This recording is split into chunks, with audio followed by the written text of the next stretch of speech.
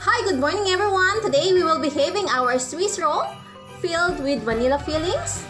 Well, it's not only yummy but it's so mouth-watering. Hi, good morning! My name is Nerisa Rodavia, and in today's recipe, we will going to make Swiss roll or the rolled cake. Are you excited? That rolled cake will be spread with our favorite vanilla fillings on top. Yummy! And if this is your first time to watch the video, don't forget to like, comment, and subscribe to our channel so we can continue spreading love and good vibes. Stay tuning in for the procedure and the ingredients. Hi there! So these are the list of what we need. 7 small size egg yolk, 1/4 teaspoon of salt, 1 teaspoon of vanilla essence, 1/4 cup of milk, 1 cup of cake flour, 1 tablespoon of sugar, and 1 teaspoon of baking powder. 1/4 cup vegetable oil, and for our meringue mixture, we need 7 pieces of egg white, small size, 1 teaspoon of vinegar, 1/4 cup of sugar. For our vanilla fillings, we need icing sugar and butter. I will list down below the complete ingredients and measurement for your easy reference. There you are. So the first step, we will going to combine the following ingredients. The egg yolk. We will going to give a quick mix to this beautiful color of egg yolk. If you can just smell the vanilla essence, wow! The fragrance is so good. Adding a tablespoon of sugar. And the fresh milk, the baking powder, the salt. Give it a quick mix. Now it's time to add the cake flour. We will just simply mix all the ingredients until it is well blended.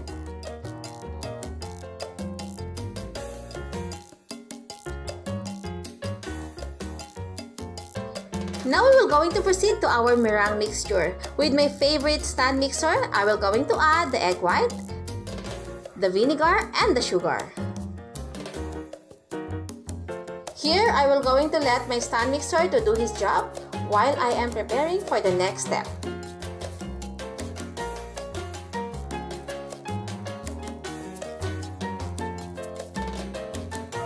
Now we are winning. Look at that fluffy meringue. Wow, look at that. So good. Now we will going to proceed to the next step. We will going to add the oil and the egg yolk mixture.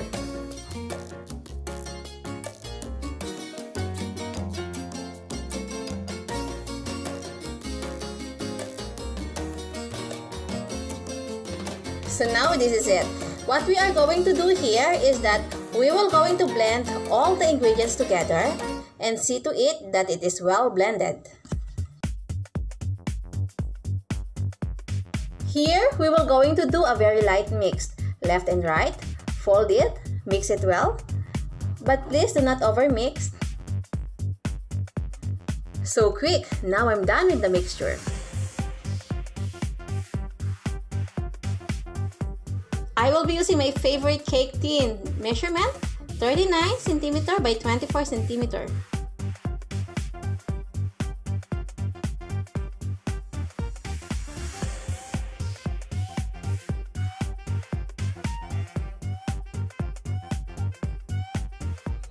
Here, we will going to level the cake properly and tap it 3 times to release the bubbles.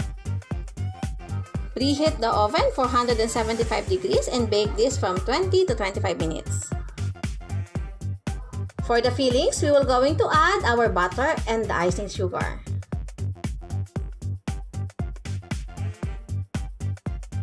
You know what guys, if you have the stand mixer at home, it will help you a lot. As easy as 1, 2, 3.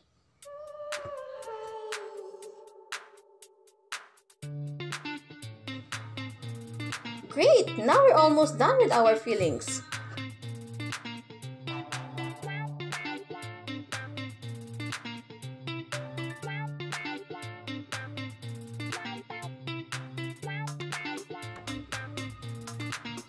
Wow, look at this. It's so good. Look at that. Wow. Yummy.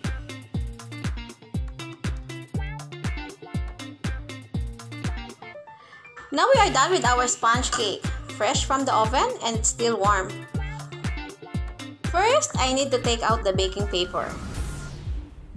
So here's the tips. For the perfect roll, we need to cut 3 times, at least 3 cm deep, to fold easily later.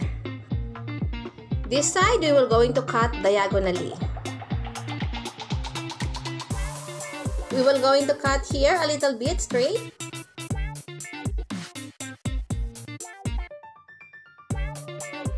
And here a little bit straight. Here we will going to add our fillings and spread it. Whew. You know what, guys? I really wanted to speed up these things because I really want to have my taste test. But no worry, we will going to do that slowly but surely. Once we are done spreading all of these fillings, then we will going to fold it slowly. There you are. Remember to fold this one, guys, slowly until you are done. So after folding it, leave it for 2 hours. Afterwards, this is it. So this is what we call Swiss roll or rolled cake. It's fluffy, soft, and so yummy. Yum, yum, yum. Thank you so much for watching. That is our Swiss roll or the cake roll filled with vanilla fillings on top. It's so yummy and it's so mouth-watering. Don't forget to try this one at home for your kids and loved ones. And then take a photo, tag me via my social media account. I will be happy to hear your share of story. And if this is your first time to watch the video, don't forget to like, comment, and subscribe to our channel and share this video to 3 of your friends and family so we can continue spreading love and good vibes. I will see you very, very soon, guys. I love you all. Bye. Shout out time! We would like to say hi and hello to all our friends, family, and our new subscribers. Thank you so much for subscribing to our channel. We have already reached our first 100 and looking for more subscribers to come.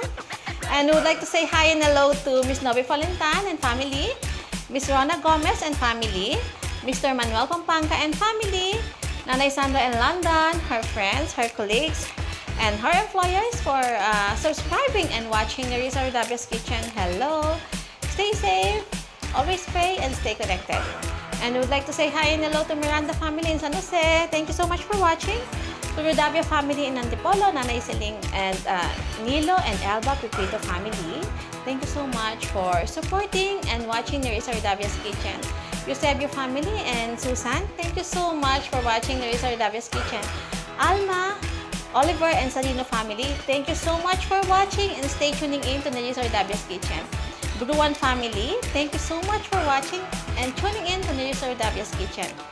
We would like to say hi to Sanchez family of Quezon City, Mr. and Mrs. Mario and Aliu Sanchez. Thank you so much. The Paliones family and Carmona, thank you so much for watching.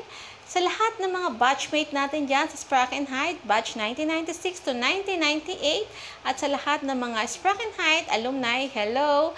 Thank you so much for tuning in and supporting Nerisa Rodavia's Kitchen. At sa lahat ng ating mga new viewers, new subscribers, I would like to say thank you so much for subscribing, for tuning in, and for watching Nerisa Rodavia's Kitchen. I will see you very, very soon, guys. You keep well, stay safe, and always pray. Bye!